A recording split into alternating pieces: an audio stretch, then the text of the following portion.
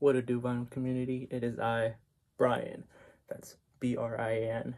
And this is mail time number 4. If this is your first time watching one of my videos, welcome. And to those who have been watching my videos, previously, welcome back. And yeah, this is mail time number 4.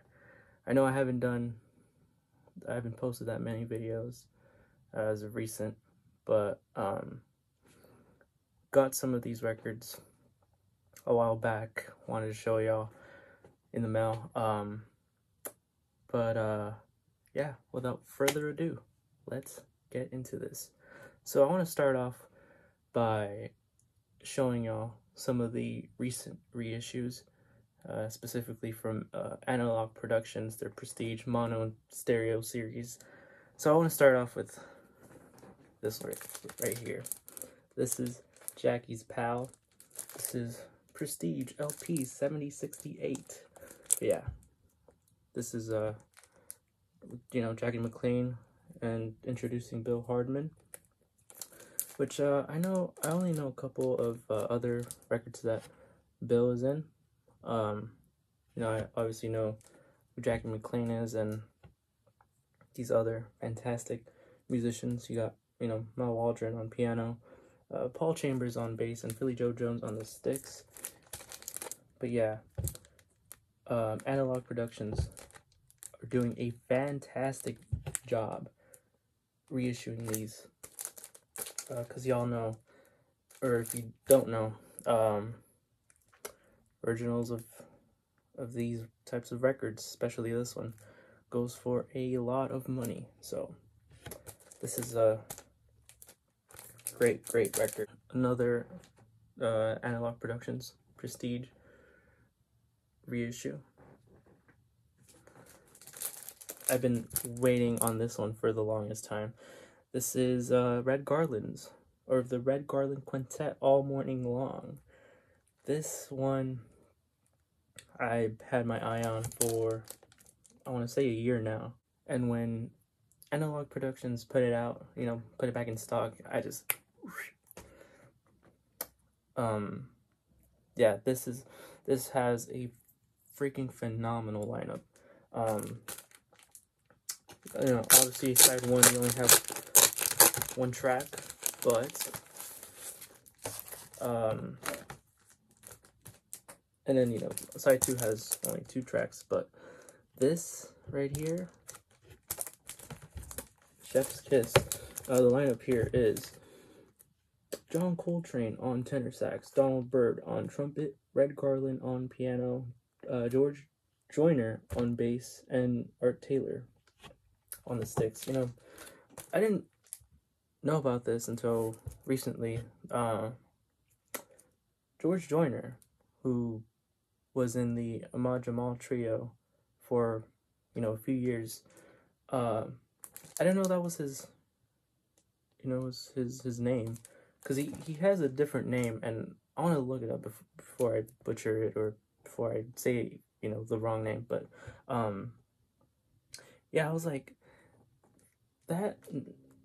who is George Joyner? So when I was listening to this, I actually had to look it up because I was very, very curious. I was like, who's George Joyner? And it happens to be Jamil Nasser, or Nasser. He's in a good number of Ahmad Jamal records. The Awakening, that's a really good one that just comes out of my head. He also has another name in his recordings. He goes by Jamil Suleiman, and so that I thought that was very interesting, because yeah, when I looked at the lineup, the one that I was not very familiar with was George Joyner, and then I come to find out that he goes by a different name, which is completely okay. You learn something new every day, and I'm happy that I know of this. And if y'all don't know about this record, you should stream it. I don't know if it's still available on the Analog Productions website, but if it ever comes back, hop on it, because this is a great record right here, and you know, fantastic lineup. One more reissue from Analog Productions that I have here, and this is one that I've heard since let's see, I want to say beginning yeah, my first year of college. I think this is when I really started to listen to this record. This is another one that I was looking forward to, and when it came out back in stock, I mean, I knew I had to get it. This is Tenor Conclave, or Conclave.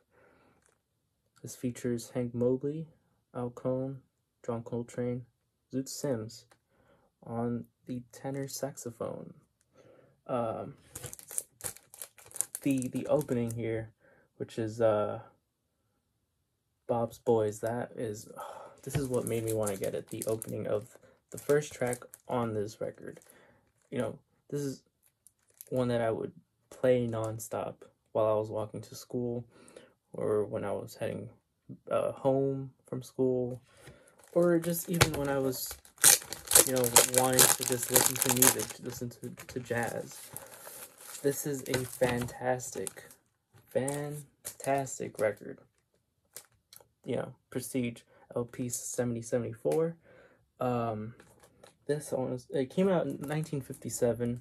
Lineup here, you know, we got Hank Mobley, Al Cohn, Zoot Sims, John Coltrane on the tenor saxophones, with Rhett Garland on piano, Paul Chambers on bass, and Art Taylor on the sticks. Again, this is just another phenomenal record.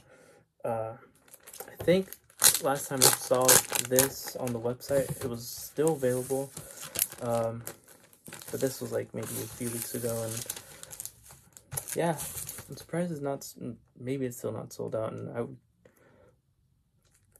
I've just been waiting for this to be repressed, because when I saw that, I know that OJC has a reissue of this, and then, you know, the original pressings, which goes for a lot of money. There was a time where I was constantly looking for this particular record, could never find it, and if I did find it, it was just a buttload of money. But yeah, this is a dynamite of a record everyone should own if you're into jazz. All right, let's stick with the, you know, I'm going with these reissues that I have here. So I've shown y'all 3 Prestige reissues. Now I want to show y'all one Blue Note reissue.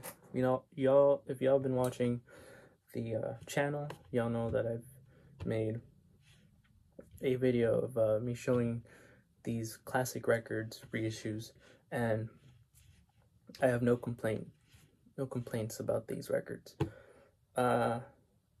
So when I saw that Classic Records reissued this, I was like, I'm definitely gonna get it. This is one of many Lee Morgan records that Classic Records reissued. This is Lee Morgan, indeed. This is Lee Morgan's debut on Blue Note. Blue Note 1538. This, again, this is the Classic Records reissue, and I just love how they replicate the original, like how the original records came out, you know, with the deep groove and the label here. So this originally came out on that 767 Lexington Avenue address. And I gotta say, Lee Morgan, so impressed. The fact that, okay, so if y'all don't know, on this record, Lee Morgan was only 18 years old when, you know, during the session. And when I listened to this for the first time, I was mind blown, because I'm surprised that, a teenager at this age can play so beautifully, if that's even a word, which I'm pretty sure. He plays so great. And then, you have these little, I guess, session photos. But yeah, the lineup here is Lee Morgan on trumpet, Clarence Sharp on alto sax, Horace Silver on piano, Wilbur Ware on bass, and Philly Joe Jones on drums. Can't remember when this record came out. Original pressings of this, I saw one earlier today. I think there was a OG press of this on Discogs going for $5,500. So yeah, good luck trying to find this record. I know Music Matters did a reissue of this as a double 45. I was planning on getting that, but when I saw that, Classic Records did this, I was like, you know what? 33 and a third. It's my go-to, but I also like the 45s, and I've been on this Music Matters kick where I want to buy more Music Matters, but I've been holding off because I know Blue Note, the recent reissues have been coming out and have been announced. So maybe one day this will be out as a classic series. But yeah, Lee Morgan's, indeed.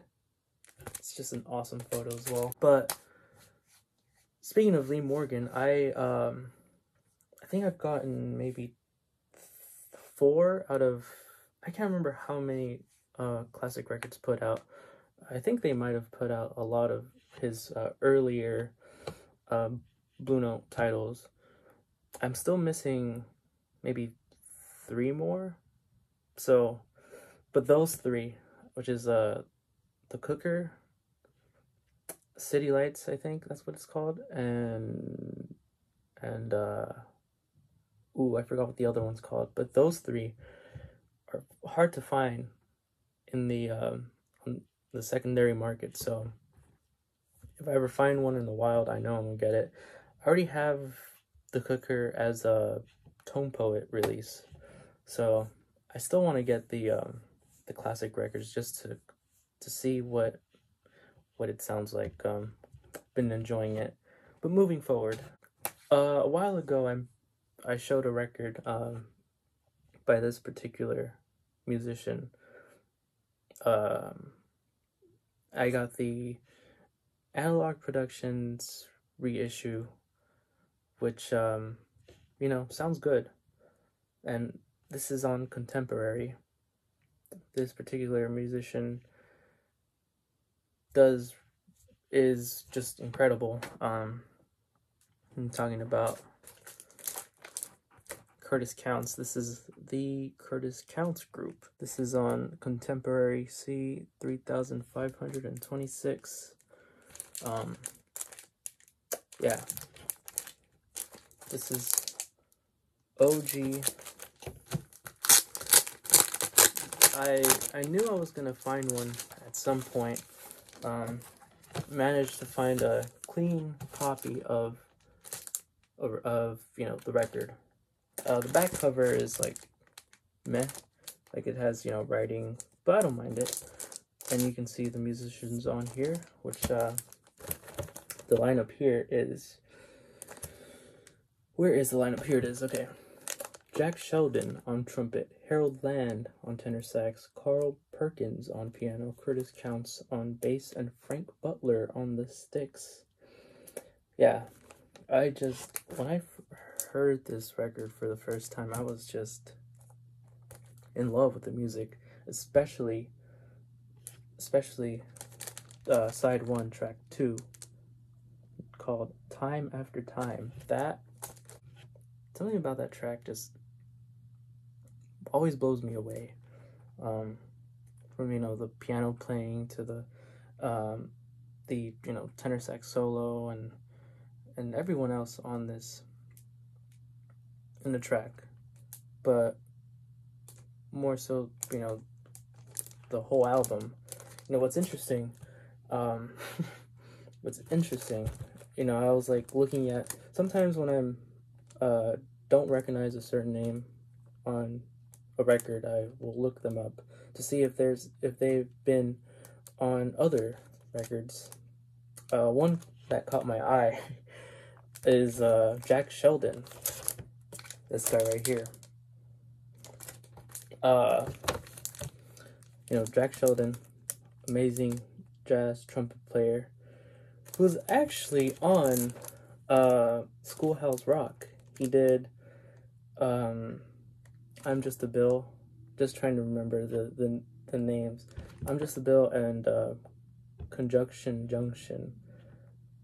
And he did others. But those two, if you grew up with Schoolhouse Rock, or if you were, you know, if you ever watched Schoolhouse Rock at school, and you just remember those two songs, or I mean, I guess other songs, if you recognize his voice, when I found out that that's the guy who, you know, sings I'm Just a Bill, I was like, what? I was mind blown. And this was just recently. Actually, as a matter of fact, this was like when I was listening to this record on my turntable for the first time. And I'm still blown away because, again, I guess you can say Jack Sheldon is a part of your childhood. At least, you know, to those who have watched Schoolhouse Rock, which I'm pretty sure a lot of us did. But if you know, maybe know him more as a trumpet player. But yeah, anyways, Curtis Counts. This is a phenomenal record. I hope Kraft does a reissue of this and Volume 2, because again, I don't see that many people talk about this record. I don't know if it's because people don't like it or just people don't know about it, but this, maybe it's because of how the cover looks. Maybe some people will be like, oh, this cover looks not that good, so it's probably, the music's probably not that good. But no, I give this a 2 thumbs up. This is a must listen. So yeah, Curtis Counts. The Curtis Counts Group. Next up is a record that I did not expect to own. Mostly because because of what Joe Harley said. Was it Joe Harley? I'm pretty sure it was Joe Harley, the guy who runs, or who is a part of the, you know, Blue Note reissues.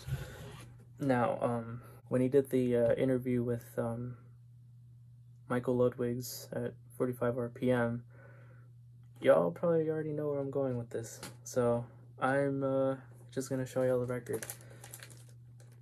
Talked about how this is not gonna get a reissue because of the master tapes. Can't remember if it got lost or if it just wasn't good. I can't remember. But this is Duke Pearson's Sweet Honeybee. I have the stereo version here. And yeah, again, I was just a record that I did not expect to own, because ever since you know, that interview, many people have been buying this record because they want to own it, because, you know, there might not ever be a reissue of this. But I think there will be. But, you know, time will tell. Duke Pearson, phenomenal composer and piano player. This is a dynamite of a record. I love every tune on here, and it's just, I love it because, you know, all it says right here, all compositions by Duke Pearson, and the lineup here, fabulous. You have Freddie Hubbard on trumpet, James Spaulding on alto sax and flute, Joe Henderson on tenor sax, Duke Pearson on piano, Ron Carter on bass, and Mickey Roker on the sticks. I mean, you have some talented musicians on here, and I just love how, you know, the flute playing on here with, you know, the piano is, it is so good. Some of my favorite tracks on here is gotta be After the Rain, Empathy, Gaslight. I mean, I'm just gonna say all of these are my favorite. This is I haven't listened to that many Duke Pearson records. I do have another Duke Pearson record. What is it called again? This one, Duke Pearson, The Phantom. This is the Tone Poet reissue. Duke Pearson needs to get reissued more. Like, his stuff needs to get reissued more. Like, stuff like Wahoo, and I can't even remember the other names of his records, but yeah, I hope Duke Pearson gets more, more of his titles get reissued, because he put out a ton of heat, and this is one of them. And the fact that we're probably never gonna get a reissue of this sucks, but you know, you can always, you know, you can stream it, but you know, it just sucks because not everyone can own this. This, I will say, this was a bit pricey, but the guy that I bought it from had a best offer, so I gave him, or I asked him what his best offer would be, and he gave me a reasonable price for this. And this is, you know, a clean record, so I'm very happy to have this. I already listened to it and everything, and this will forever be with me, because I don't think I'm gonna need a cleaner copy of that. Moving forward, these last two records are from the same musician. Been listening to a ton of his records, more so his been streaming it rather. Without further ado, I'm just gonna, first one here is Bill Evans, Portrait in Jazz, the Bill Evans Trio. This is one of my favorite piano players of all time. I mean, who doesn't love Bill Evans? So, this is on Riverside 12/3/15, and this happens to be a second mono pressing. So very happy to have this. Listen to it, and you know, no problem. The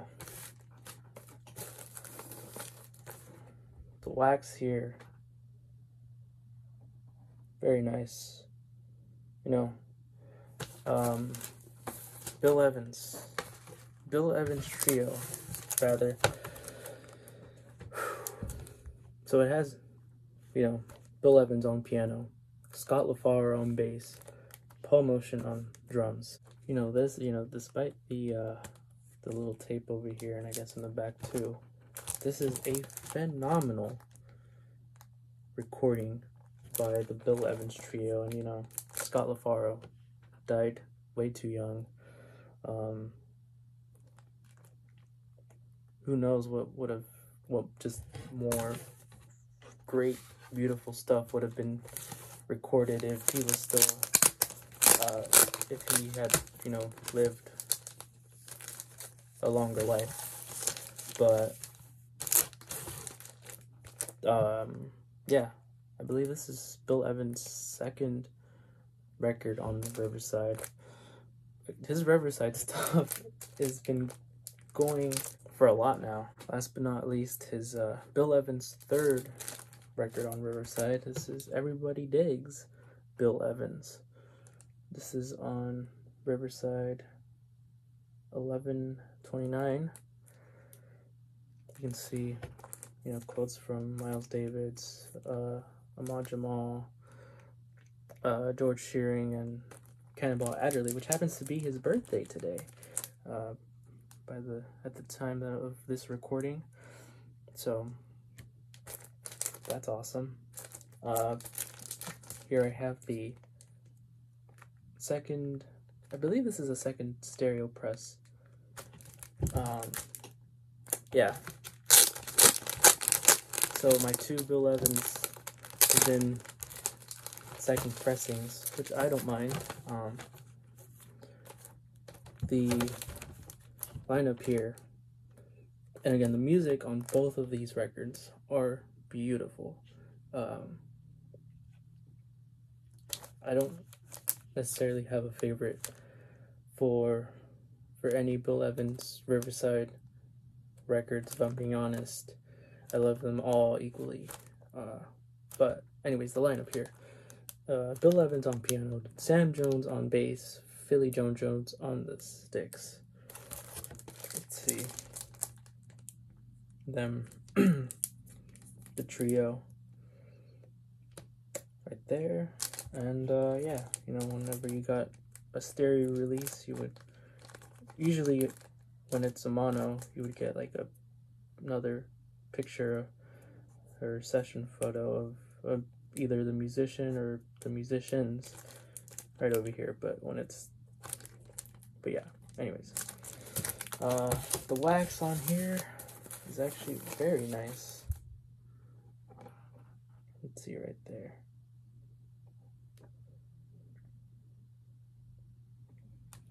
Again, very fortunate to have come across these two records, actually all of these records, if I'm being completely honest. To be able to get Waltz for Debbie, Bill Evans' Waltz for Debbie, and his Moonbeams, sorry, and Sunday at the Village Vanguard, it's gonna be tough, I feel like. I don't think it would be impossible. I don't think impossible is the right word, but these records have been going for a lot, and I know Analog Productions is putting out their Bill Evans Riverside box set, but $900 for that? Oh, I don't know. I'm still thinking about it. But for now, I've just been looking for either, you know, first presses is probably not gonna be, you know, on my radar, but early reissues or repress, like, you know, the second press or semi later but still early issue of these records, or even OJCs, maybe the, you know, early 80s OJC, but it's kind of hard to tell like which ones came from the master tape and which ones, you know, which one's digital. So again, there are other records that are also on my list. But yeah, that concludes this mail time. My plan is to upload another video before October, or by the end of September. I'm hoping to upload another one. I have some records that are on my watch right now, and hopefully I can get them on time before October. But if you don't see a video on this channel by the end of September, then I'm more likely to upload it, you know, early October. But again, my goal is uploading another video by the end of this month, September of 2022. If y'all stuck around to the very end, thank you. I greatly appreciate you guys. Drop a comment of what y'all have been collecting these days. There has been a ton of reissues, and it's just overwhelming because I've been wanting to grab a lot of these reissues, from the Blue Note stuff to the Prestige to the Craft to the these recent there's these recent Bethlehem reissues. I can't remember from what company, but also Impex have been putting out some pretty cool stuff. But yeah, it's just so overwhelming. Hopefully I can get some of these before the end of the year. I feel like I have been a bit behind on getting these stuff, but everyone has their own pace. But yeah, it'd be awesome to know what y'all have been getting in your collection and what y'all have been spinning. Drop a comment and let me know what records y'all want to see me get. And it'd be cool if y'all would give the video a like. That'd be cool. Or share it with a friend, or subscribe. That would mean a lot. But yeah, thank you so much for watching. I hope to see y'all in the next video. Take care.